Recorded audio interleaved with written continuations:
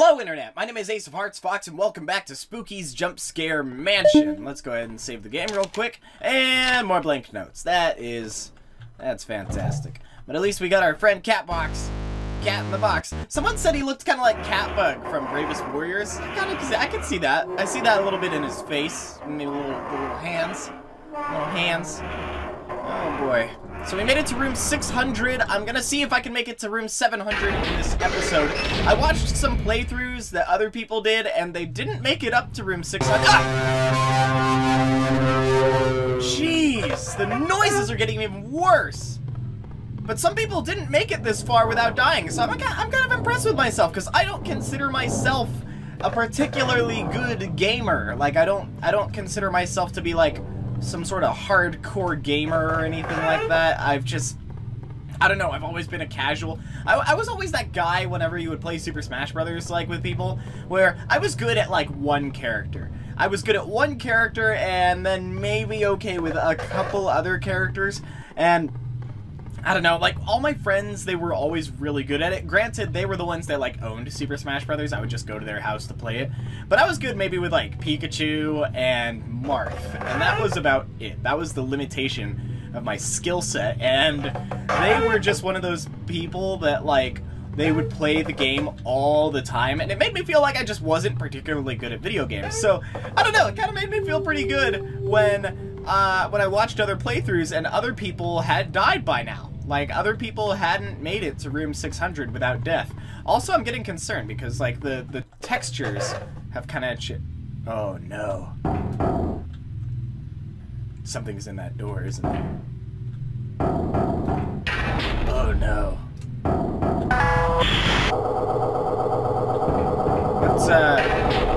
What's going on?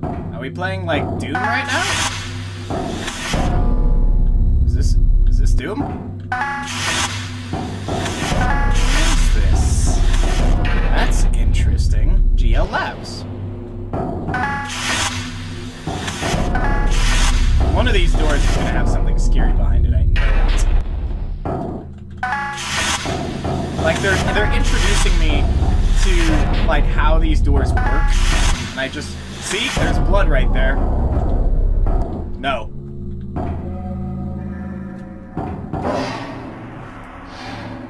Oh no.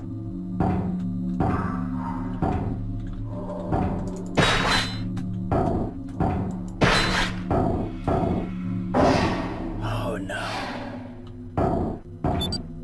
Spooky just said that there were things we needed to salvage from this place. I'm starting to worry that a loose specimen may be included in the list of things for us to retrieve.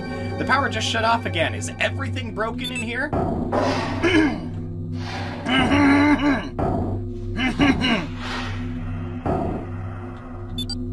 I don't know what to do. I can't think well. I feel strange. I'm hiding from that thing. I feel like something is growing on my skin. I can't seem to tear it off fast enough, and I'm losing a lot of blood. Great. That's great. Just when I was talking about that, like, oh, we made it this far without dying. Proud of me. Now I get to die. You have to keep it close. It becomes something else when it gets too far away. Something I can't outrun.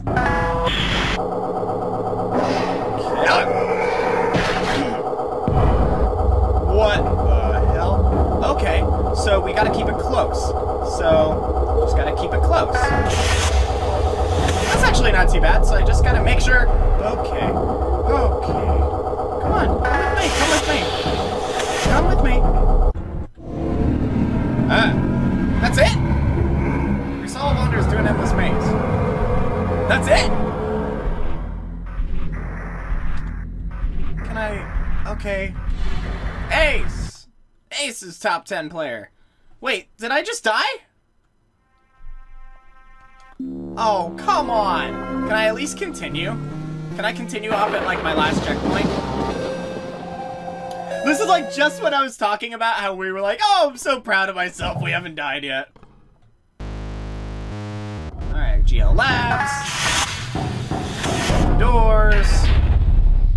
Oh, boy. We're gonna be alright. It's gonna be okay. Yeah, power's off again. Go through this. Chop through that. Chop through that. Okay. There. Hello? Hello? I don't know, it's weird because that seemed like to be like the most dangerous thing that I've encountered so far. But honestly, there you are.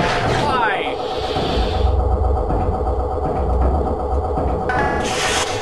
Come on. Like, see, it's not the scariest thing that I've encountered so far, but it's definitely the most dangerous. I just gotta get it through that door. Woo!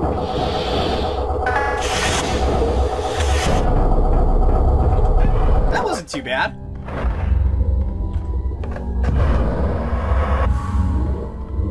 Okay. Oh. Okay. We're gonna be alright. We're gonna be okay. Ah! Damn it! Okay. Alright.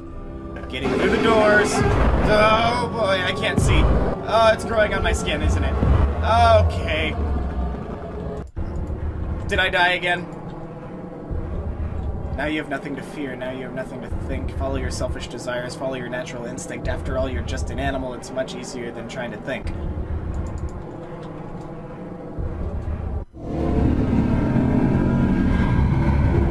Seriously? I made it so far! Ace. Ace is good at this game. Made it to room 622. I jinxed myself. I really did. I jinxed myself by saying, like, oh, congratulations, me, for making it this far without dying. And now I'm gonna just be stuck. I'm gonna be stuck in alien hell forever. Over here. Over here. Okay. It's fine. Just gotta keep running. Go.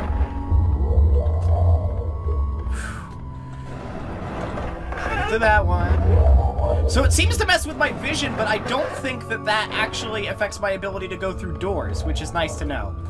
Okay. Here we go.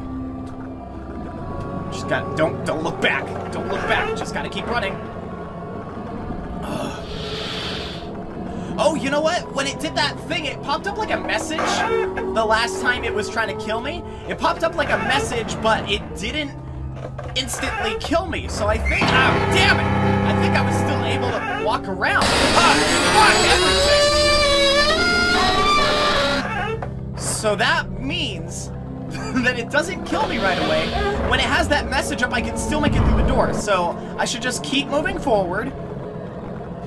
I just keep moving forward. There we go. Haha! I'm figuring out your secret, weird little parasite thing. Okay. And we just gotta go straight down to that door. Boom! It's interesting though, because like I said before, this isn't the scariest thing that we've encountered. It's just kind of the weirdest and somehow the most difficult. But I think it's just really difficult because it directly affects my ability to walk through doors. Maybe I'm just getting a little less sensitive to these. But then again, this thing is a lot less jump scare-y than the other creatures that I've experienced so far. So maybe that could just be it. I think the problem with this one is it doesn't make as many loud, sudden noises. It's just really, wow, fucker. See? The little skull scared me more than the big, demented alien thing that's chasing after me. And I feel like that's a little topsy-turvy. Oh, man. How long is this thing gonna chase me for? Come on, man. I've made it through 40 rooms without dying to you. I've earned my life. Okay. Woo! Yes! We made it! Yeah! Oh man, that is satisfying. Woo! Whatever made that noise. It just wouldn't be Spooky's jump scare mansion without another jump scare. I think my camera has like shifted throughout this episode. Just from me jerking around and like shifting my desk. I would love to just make it through the next 56 rooms without something else trying to kill me, but I know that is not gonna happen. Like, what am I gonna get? Am I gonna get choking ghosts? Am I gonna get little girl ghost? Honestly, little girl ghost, like the Lavender Town girl, that's probably the scariest thing in this game to me. Other than, like, Slender Man, just because he's so sudden. Locked. Great. Oh boy. So I'm gonna have to remember that though next time. So I find that there is a small amount of consistency. Like, that's kind of the game's way of saying, hey, when something's chasing you, remember that one of these doors could be locked. At least I would like to think that that's the game giving me a heads up. But I could be wrong, you know? Like, it could be any... Ah! What was that noise? Oh yeah. I would love to sit in on just like the sound engineering session for this game, because they create everything from like the most demented noises all the way down to these like adorable little sound bites. Oh, long hallway. That's not ominous. But I would love to just sit in while they do. Honestly, on any game, really. I watched a documentary a while back on the making of Skyrim and how they made all the sound effects for that game, because you never really think about that. Everyone's really concerned with graphics, but you don't consider the amount of ambient sound and just the amount of engineering that goes into tricking your brain into thinking that certain noises are what they are. It's like, I remember they were talking about how they had skeletons in that game, and that was really difficult, because you can't exactly go out and break a bunch of bones. Oh, no. What is it? Is that Lavender Town girl? Is that Lavender? I always forget. I don't know. Ugh. Oh no! Fucking puppet. Yeah, I see you. Can I chop him up? Nope. Can't chop him up. Hi. Hi there. I'm just gonna recover some health real quick, because that was not fair.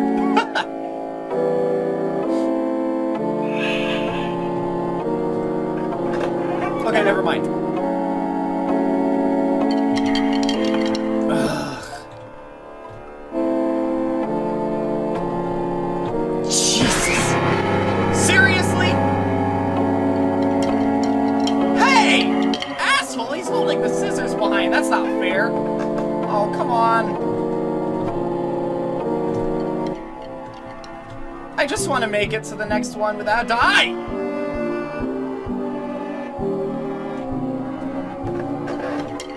I've earned my right to get to room 700. Thank you very much! Okay. I don't know where to walk to. I was already at the door. Fuck you, fuck you, fuck you!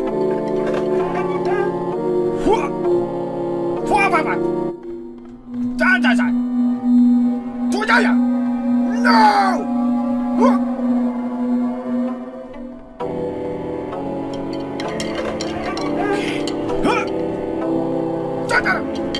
Fuck, I never! Damn it! I think, okay, scratch the Lavender Town ghost. This one is definitely the scariest thing that I've encountered. Just because he's really unpredictable.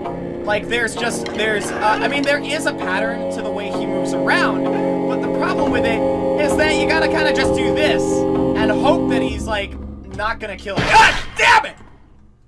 Like that! Just like that. God! Okay.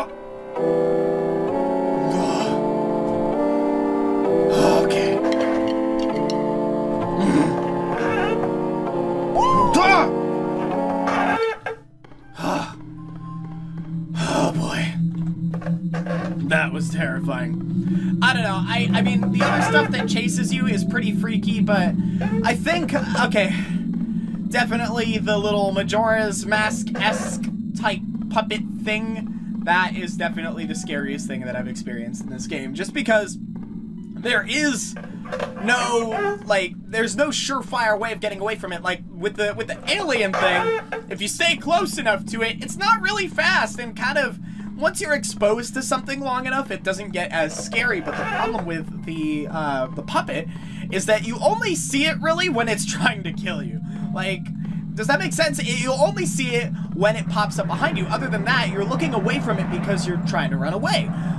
It's kind of like there were a few movies that came out that had some really scary monsters in them that I felt were a lot scarier just because I didn't see them as often. Like, if you guys ever saw that movie Insidious, it's about, like, some sort of demon thing that possesses a guy and a family or whatever. But, like, the point being with it is that you saw maybe a couple glimpses of the big satanic creature that was possessing him. You only see it, like, in little blips. Other than that, you get a lot of ambience and a lot of actions resulting in, like, not being able to find it.